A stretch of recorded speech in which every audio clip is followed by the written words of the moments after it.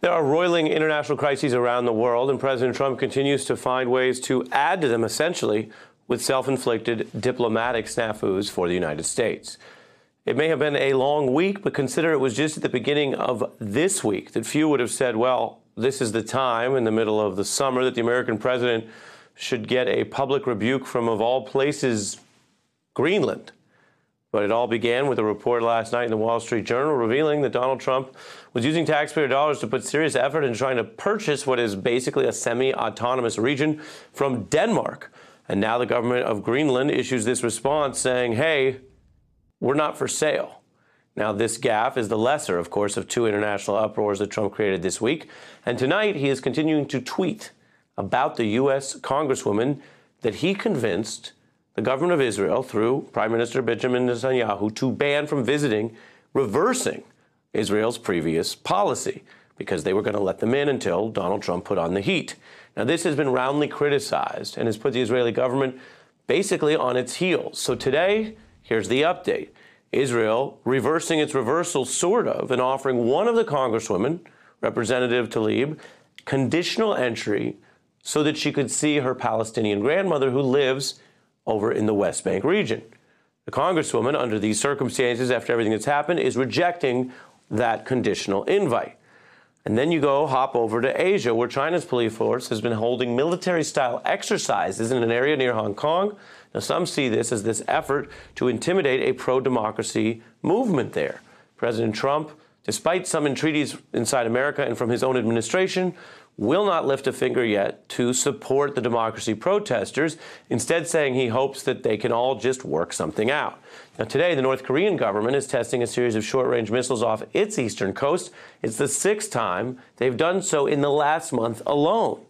Now, these tests come less than a week after Trump lavished praise on Kim Jong-un and pledged to meet with the dictator again, citing a, quote, beautiful letter. I got a very beautiful letter from Kim Jong-un yesterday. He really wrote a beautiful 3-page, right from top to bottom, a really beautiful letter. I'm joined now by Nayyera, the host of SiriusXM Progress and former senior advisor at the State Department. And also we are joined by Maria Echeveste, a former deputy chief of staff to President Clinton. Thanks to both of you for joining me on a Friday night. And Nayyera, I wonder how big a problem are these things in the category of things the U.S. doesn't have to do wrong or do at all and is choosing to do under Trump at a time when Americans are understandably following a lot of different stories. This stuff can get ignored or forgotten, and yet it seems to have potential significance. Right, these are all self-inflicted wounds at a time when the world is already in crisis, right? You're looking at a worldwide economic downturn.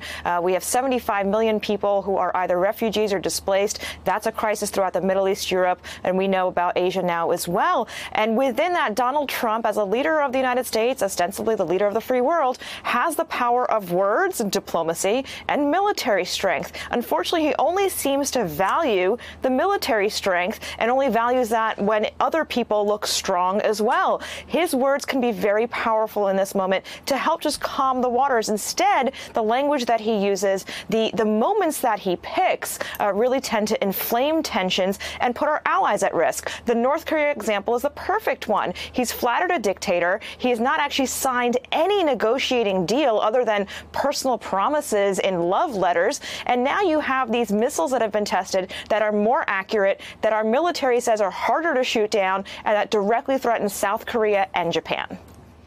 Maria, what is the fallout or accountability, if anything, for the unusual move regarding the president asking Israel to help retaliate against domestic opponents?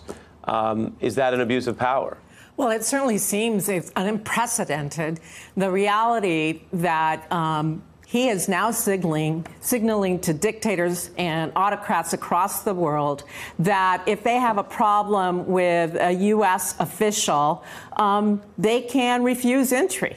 We have, for decades, developed a reputation for having the high ground. Yes, we've made mistakes, no question about it, but we were a beacon of democracy, of process, of facts, of truth.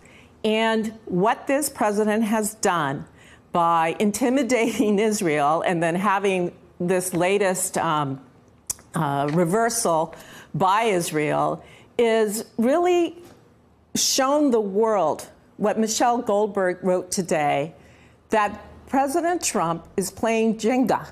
You know, the game where you pull the pieces of wood and then it becomes unstable and everything falls apart, except it's the world. And what it reflects, every single misstep, if you look at North Korea, if you look at Hong Kong, it is a lack of intellectual curiosity.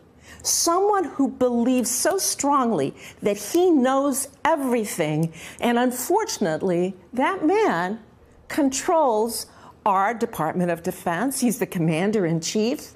And is the leader of the free world. But I bet many of our allies are extremely concerned about what the president is doing. Between the economic concerns, we haven't even talked about Kashmir. What is going on around the planet should give all of us tremendous concern. Nayyera, go ahead.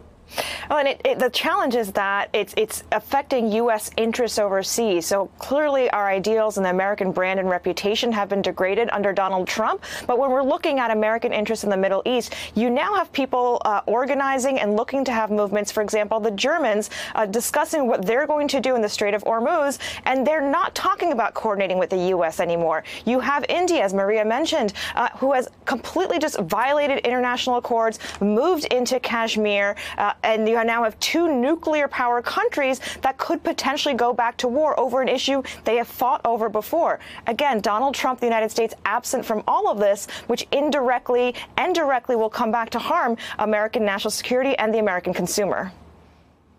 And Maria, it's Friday night in 2019, so I guess my last question to you is, should we buy Greenland? Yeah, I think, as many have written, this man makes foreign policy by Twitter. It's whatever comes into his head. And the fact that we're actually talking about this ridiculous idea, to me is just, we need to let people know that the president may be delusional about what can be done, but we are a democracy. We do have Congress. And I highly suggest that our members of Congress continue to look at what this president and his administration is doing.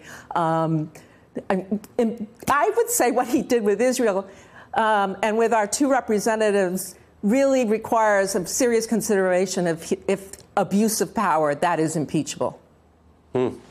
Strong words on a rocky week for the president abroad. Nayyera and Maria Echeveste, thanks to both of you. Thanks for checking out our YouTube channel. Subscribe by clicking on the button below for more from The Last Word and the rest of MSNBC.